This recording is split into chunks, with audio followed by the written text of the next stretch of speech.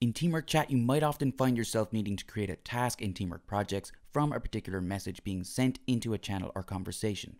Rather than having to switch over to Teamwork Projects and add the task from there, you can easily just add a task directly from that message. Doing so is super simple. Just hover over that message, select the options drop down on the right hand side.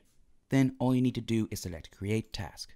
In the Create Task window, the first thing that we need to do is select a project. So let's say Marketing Content Strategy. Next up, we select our task list, so I'll go with website content.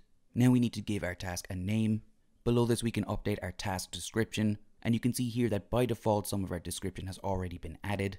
So this includes where the task was created from, so we have a link to our message, and below that we can see the contents of the message itself. We can also easily assign this task to a user, so let's say Adrian, and if we want to add more users here, of course we can. Similarly, we can also add estimated time, and we can set a priority.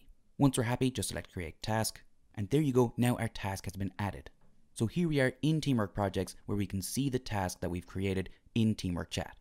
And that's it. That's how easy it is to add a task from a message in Teamwork Chat into Teamwork Projects. If you have any further questions, feel free to contact us, support@teamwork.com.